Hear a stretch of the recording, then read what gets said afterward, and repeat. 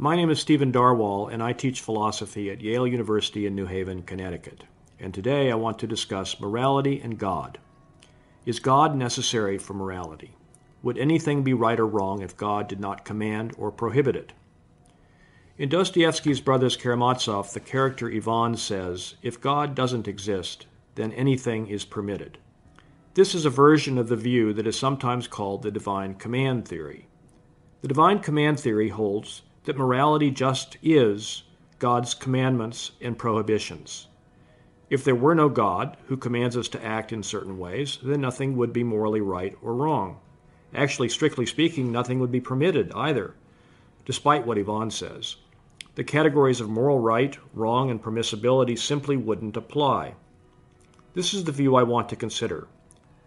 I'll be trying to illustrate how the truth of two assumptions, one, that God exists, and two, that it's morally wrong to violate God's commands, do not imply, three, that moral right and wrong just consist in God's commands and prohibitions.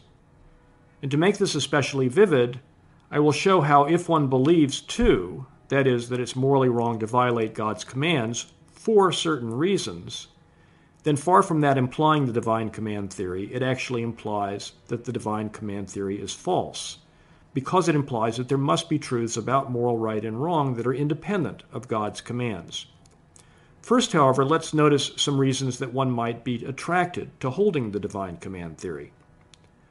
One is that it explains the close connection between the idea of morality and that of law or requirement. What is morally wrong to do is not just what there are good reasons not to do. It is what one is morally obligated not to do. That suggests that morality is a kind of law, and the divine command theory can explain why that's so. God's commands create the moral law. Secondly, the theory also explains the contrast between any earthly law or any society's mores or morality and what we might call morality itself, or morality with a capital M. That is, genuinely obligating moral norms or the truths of moral right and wrong. Consider, for example, Huck Finn's quandary in Mark Twain's novel Huckleberry Finn, which is set in Missouri before the Civil War. Huck has become close to Jim, who is a runaway slave. Under the Fugitive Slave Act, Huck is legally required to turn Jim in. And Huck believes also that according to the moral convictions of his time and place, he's morally required to do so as well. Indeed, he thinks that God's commands require him to do so, and that, as he says, he'll go to hell if he doesn't turn Jim in. But, feeling a profound bond with Jim as a fellow human being, Huck simply can't bring himself to do so. Now, obviously, Twain is assuming that his readers will agree with Huck's expression of common humanity and disagree with Huck's belief that it would actually be morally wrong not to turn Jim in, even if they also agree that this would be contrary to the morality of the antebellum South and Missouri.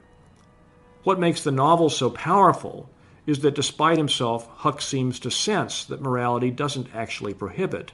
In fact, that it may actually require, or at least recommend, that someone in his situation violate the fugitive slave law and oppose slavery, since slavery is a morally evil institution. The divine command theory can explain this distinction between morality and any society's laws or mores. Although Huck thinks that God commands us to return a runaway slave or always to obey the law, we may think that God does not actually command that. God commands that people oppose slavery.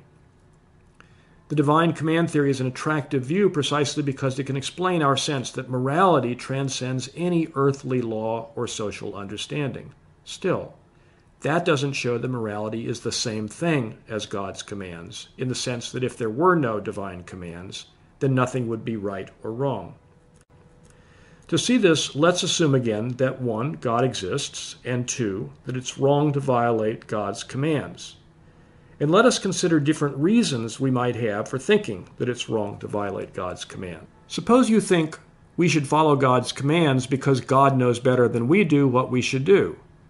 If that's your attitude, then you're treating God as what philosophers call an epistemic authority. You're believing something on God's authority, on his say-so. That is, because God believes it.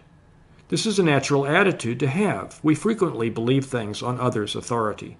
If a friend of yours knows much more than you do about the law of Missouri in the 1840s, then you might reasonably be inclined to believe something just because she does. But her having this epistemic authority would not mean that she has the kind of lawmaking authority that can create law. Her thinking something was the law would not actually make it the case that it was the law. To the contrary, her having epistemic authority would itself depend on there being independent truths about the law in the 1840s in Missouri, of which she has knowledge. So by analogy, if your reason for thinking you should follow God's command is that God knows better than you do what is morally right and wrong, then it would not follow that God makes the moral law. To the contrary, it would follow that there are independent truths about the moral law of which God has knowledge. So if that were the reason to follow God's commands, the divine command theory would not be true, it would be false. Or suppose you think you should follow God's commands not because he knows the moral law, but because he knows what is good and bad for us, not in moral terms, but just what would make us better or worse off, what would benefit us or harm us. But if that's your reason, must you not be assuming that it is true, independent of anything God commands, that morality must somehow concern what promotes human well-being and prevents suffering? So here again, if this is why you think you should follow God's command, you must be assuming that there are facts about morality that are independent of God's command. Or suppose you think you should follow God's commands because God has superior authority over us, something in the way a sergeant does over a private or a legislature does over its citizens. This reason does avoid the problem that afflicted the last two. Such authorities really do seem to be able to make it the case that something that would otherwise not have been required or forbidden in itself is required or forbidden just because they forbid it or require it. So if God has authority of this kind, then he can make something right or wrong through his command. But notice that the only way authorities can create requirements or prohibitions in this way is if it is already true that we ought to do as they command. It's only because the sergeant has authority over the private that the private must do as the sergeant commands. In other words, the fact that the private must obey the sergeant can't itself result from the sergeant's command. That has to be true independently of anything the sergeant commands. So by analogy, if the reason we should do what God commands is that he has superior lawmaking authority over us, then it must be true that it would be wrong to violate his commands quite independently of his commanding it. And if so, the divine command theory would be false. Or suppose finally that you think you should do what God commands because you love God, and we should do what those we love ask us to do. But here again, if that's your reason for thinking it would be wrong to deny God obedience to his commands, you must be assuming that it is right so to respond to the wishes of those we love, and that this is true independently of whether God commands us to do what those we love ask us to do. It seems then that if we think we should do what God commands for any of these reasons, we must also assume not that God is the source of morality, but to the contrary, that God cannot be the source of all of morality. In each case, we must assume that there are moral truths that are independent of God's commands. So we must assume that the divine command theory is false. Now, we could avoid all of these problems if we were to think not that we should follow God's commands for any of these reasons, but just because of God's omnipotent power. But then we would lose the contrast between God's power and his authority and his goodness. We would have to see his commands as simply imposed on us in a way that does not obligate us morally, but rather that obliges or compels us by force. Just as law in general cannot be created by pure force, so neither can the moral law. It's logically impossible for morality to result from force.